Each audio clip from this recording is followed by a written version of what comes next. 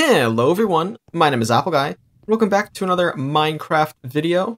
Today we are here in the Mineshaft nearby our house, just outside, because today we're going to be working on our elevator system. I have been developing an elevator we can use here on Bedrock Edition for quite a while. I've been digging out the elevator shaft and preparing some of the materials.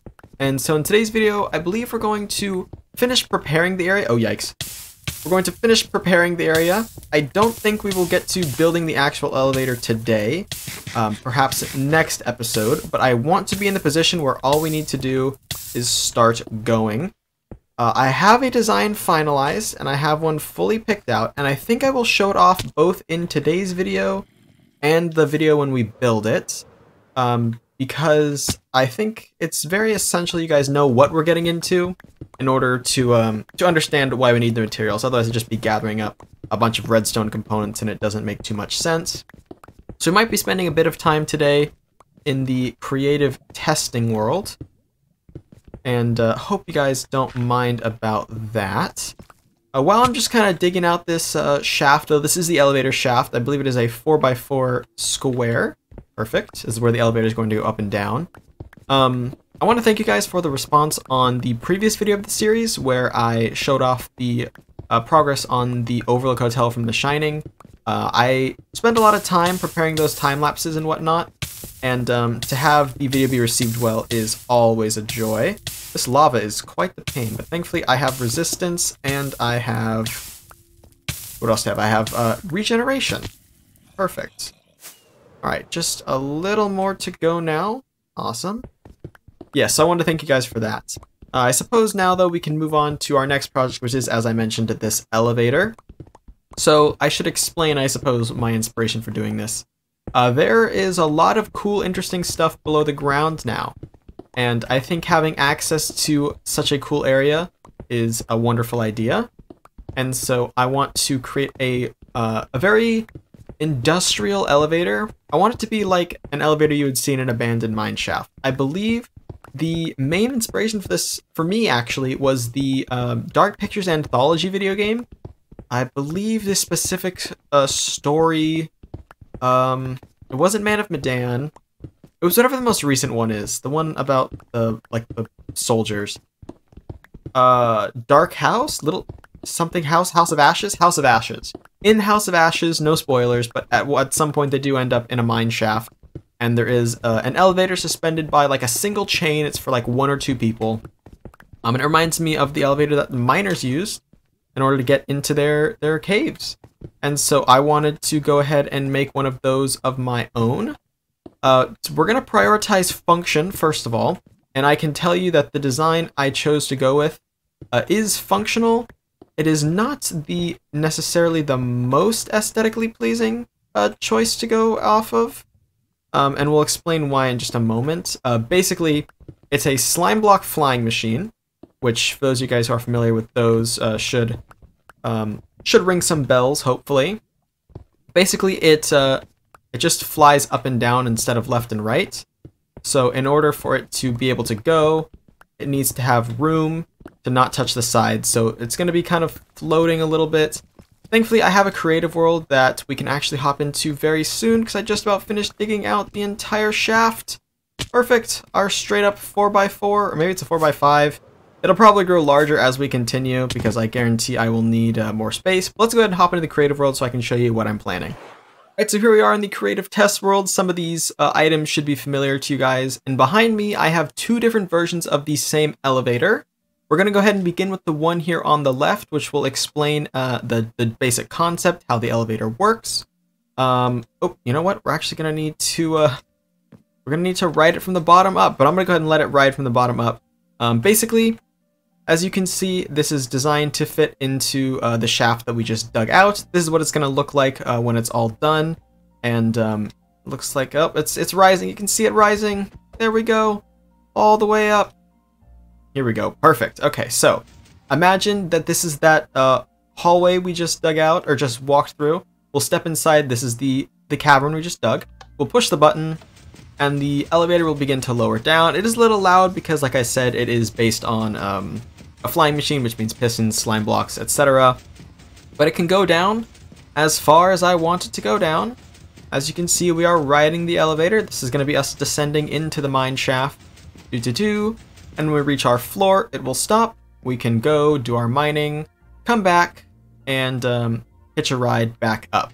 I'm going to go ahead and let it fly past me though so I can explain some things. You can see there's slime blocks, observers, these terracotta blocks. It knows when to stop when it reaches this obsidian, and when you want it to become moving again, you push this button, which pushes the bottom unit back in. Now, a feature I definitely want to add is a call button. Basically, let's say we found our way into the mine shaft from a place other than the elevator. We fell into a really deep cavern. We're like, oh, I want to go up, but the elevator's not here. You can push the elevator down here at the bottom, and slowly but surely, you can see that the elevator will begin to come back down. Now, I did copy this design off of a YouTube video, and so I will include a link to that YouTube video in the description. So you can imagine that this area, this blank area right here, is the shaft I just dug. You can see why it is currently open, because we're going to have to run a long line of observers. These observers is how I got the call button to work. Of course, I did it in creative mode, so I didn't really care about resources. I just placed them down. Speaking of resources, this is what you will need in order to build the elevator. Any length, any distance, it can go up and down vertically. This is all you'll need. If you want to have a call button, you'll need a differing amount of observers depending on how tall or how small it is. But that is the supplies, so we're going to hop back into the survivor world now and begin to gather those supplies up, and then we'll be able to begin building probably in the next episode. Now that we've seen our end goal, we are definitely ready to continue forth and make things happen. Like I said, we're going to be spending today gathering some materials for this elevator. I will be building the elevator most likely in the next video. I crafted ourselves a book and a quill to transfer over the materials list in. And by the way, I really like how Bedrock Edition does books. You have a lot of features like transferring pages. You can straight up delete a page. You can also add pages from here. It's very neat. So we're going to get out our project box, our handy dandy project box, of course, and start going down the line. We need 2 sticky pistons and 2 normal pistons. Okay, here's 2 sticky, here's 2 normal. I'm just going to be putting them in the order I have here. 9 slime blocks. I think we saw 1 slime block here. Can we craft 8 more with the slime we have, or is that the first thing we'll need to run out for? Nope, here we have some slime balls. We can make 9 for sure. I'll make 8 though. Leave 40 slime balls. Leave 40 slime balls for us to use later. We might be in need of slime balls at some point, so we want to make sure we have plenty. Let's see. 14 redstone dust. Looks like I only have about 7 broken down. That's okay. It takes a moment here to fix that. Here's our 14 redstone dust. I'm planning on hitting a wall, definitely with the observers, but probably beforehand as well. And then we will go out and gather those resources. 12 observers. Like I said, here we have 3, so we will need more observers. I'm going to go ahead and convert all this redstone. Oh, it's nighttime. I'm going to go ahead and convert all this redstone into dust, because blocks are great for storage, but dust is much more useful when it comes to crafting, building, etc. When you do redstone, I don't think you use a block very often. So we're going to have some dust lying around. Observers, I believe they are dependent on quartz. Is that correct? Quartz is probably up in the nether chest, actually. Hello, Sylvia. I realize I never bring you around anywhere. I also haven't brought Odie around places lately. Maybe if we need to go out, we can bring some animals. All right, so we need some cobblestone, it looks like. And like I said, we need let's check the book, actually. We need 136 observers there on the right page if we want to add the call button. And I do think I want that. So we're going to be going to get a mass amount of observers. Looks like I said, I believe we'll be restricted by our quartz, so it might include a trip to the nether. Here's 49 observers to start. Let's get a whole ton more cobblestone. Always nice to have just industrial amounts of cobblestone lying around. We're going to go ahead and put in the observers we need in the project box right now. And then when we reach the end of the left-hand page, we'll begin working on the right-hand page, because it's technically not essential. The flying machine will work without a call button, and there's probably a much better way I can make a call button. So if you guys want to chime in maybe with some ideas, I will gladly accept the ideas. However, it might be too late. I would have already crafted all all of the observers. However, I'm not really concerned. Alright, let's get some more quartz as well. And I believe the amount of observers that... Oh, wow, yeah, we are very low on quartz. The amount of observers I need is 2 stacks of 64, and then I think 8 additional blocks. So we're actually almost there. We're not too far off. We are not too far off. Alright, so let me put... How many did we need? From the book, it says we need 12. So let's go ahead and place those in. There is 12 right there. And I'll go ahead and toss all the extra observers right here into this chest. And then all this cobblestone, I'll put in here, I suppose. Next up is red wool. Now, red wool is not essential one bit. Red wool is actually... Do I already have shears that I've used? Oh, I guess not. Red wool is more of a little bit of an organizational thing. When you're working with redstone, it can be very easy for your lines to get all mixed up, and it can be very hard to follow them all. And so it is advisable to use wool, because you can have it different colors to differentiate your different lines of redstone. Maybe you have a lever hooked up to a redstone lamp, and that's on a light blue wool line. And if you have a button going to a piston, that can be on the red wool line, so you can see if your lines cross at all. It's an organizational thing, and a little bit of a fun fact, but I have taken several courses both in high school and college related to circuitry and creating circuit boards. And one of the organizational things they do is they advise that if you have your power supply, it should be a red wire, and your ground connection should be a black wire. So that way you know red for power and black for ground. If you are saying, hey, I need to ground this LED light, better use a black wire and hook it up to this black wire. It helps keep things nice and organized. Alright, thankfully I had a bunch of wool already lying around, or not wool, I had some dyed sheep lying around. Regis, come on now, we need to get back home. I had it lying around because of the carpet in the Overlook Hotel is orange and red.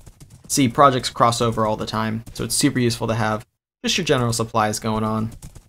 This is going to be a super awesome episode, by the way. It feels so nice to have an end goal to work for.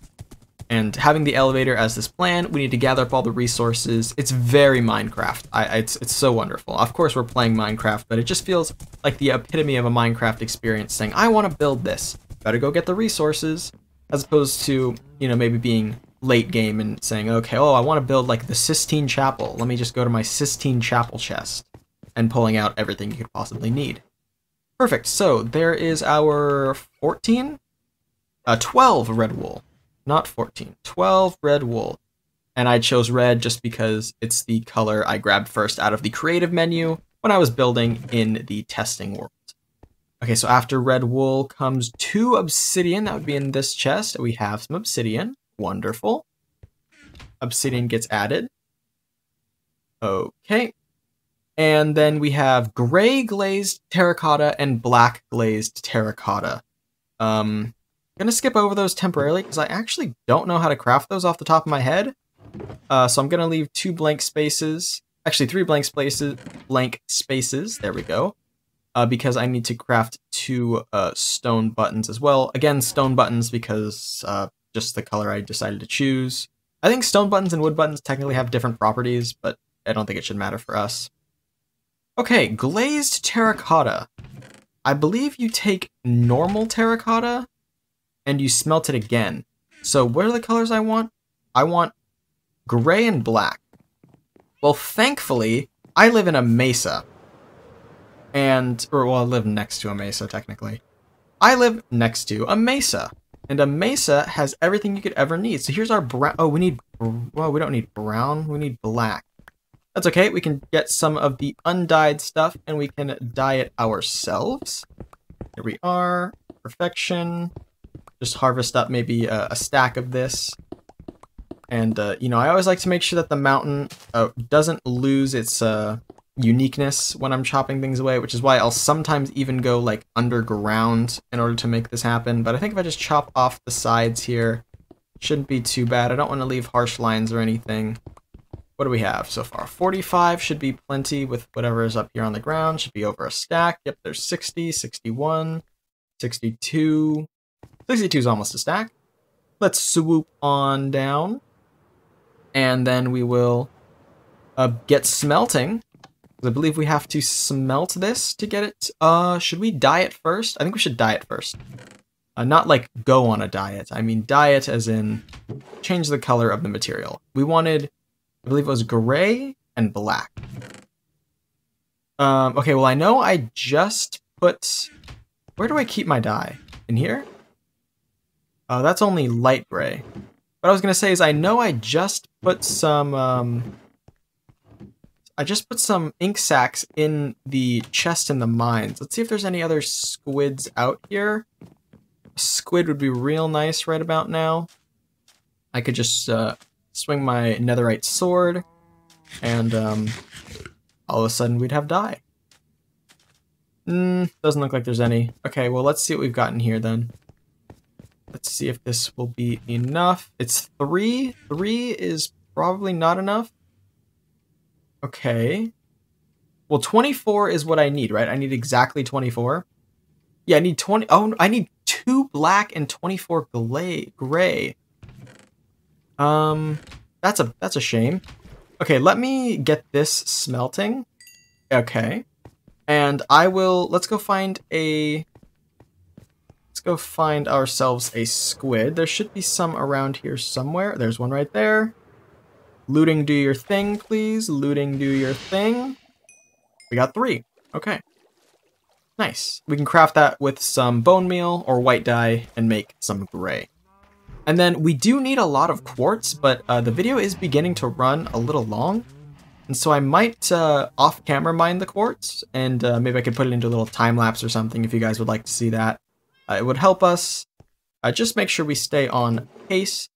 That way we can start the project tomorrow. Or not tomorrow. I don't post a Minecraft video every day. But we can start the project... Wait, I mined gray. There's gray terracotta right here. That's brown. I don't understand colors. I mean, what in heaven's name are colors anyway? Holy buckets, so hard to read. This isn't gray. Well, I would help if the colors that the game said were the actual colors we saw. That would be useful, but they're not, so we'll have to get over it. But anyway, I think I'll mine the quartz off camera, and we can kick off the next episode doing the entire elevator project. I'm planning on doing it with minimal cuts. I want to do it sort of in real time, but live redstone can be very finicky, a very finicky beast, and so we might end up resulting to doing some off-camera comparison and whatnot. I'll try and take good pictures and everything. Okay, here's the black terracotta. That's what it looks like. And we use black terracotta, no particular reason, but terracotta as a block is useful because it cannot be moved by the slime blocks. The slime moves right by it. It can be moved by pistons, I believe, though. So, unless it's the other way around. It's one of those two things. It can be moved by one thing and can't be moved by another. So that is very useful. Alright, look at that. That's soon going to be an elevator. All you have to do is walk in, click the button, and you'll descend. It's going to be super, super awesome. And once we're done, we'll decorate it as well. No questions about that. Let's go ahead and switch this over to working on the gray terracotta as well. Because that way we could potentially begin making moves, if you will. This mine shaft is going to be the coolest mine shaft ever. Let's go ahead and fall down it. Whee! Oh, I'm going to fall. Oh, half health. Okay, that's fine. I know it was going to fall, but oh, ouch. Hi. Very hostile. We're also going to have to probably dig out a little bit more down at the bottom layer there. I might do that off camera as well. I'll make sure we're ready. Next episode, we're building this thing. No chance we don't. No chance we aren't building it. That is a Apple Guy official promise. That's my moss farm. All right, how are we looking? Almost done-ish? Sort of almost done? Yep, we're getting there. I want to get everything placed in this box for certain. However, it might be better if I just went ahead and ended the video off here. because obviously we're going to just collect these glazed terracotta blocks, place them into our project box, and then we'll be ready to continue. I think that is going to be all for now, ladies and gentlemen. I want to thank you all so much for watching. If you have enjoyed, please hit like and subscribe, and tell your friends about my channel if you think they would enjoy it. It means a lot to me when you guys see my videos around, and I will catch you guys all back here next time. Until then, as always, take care.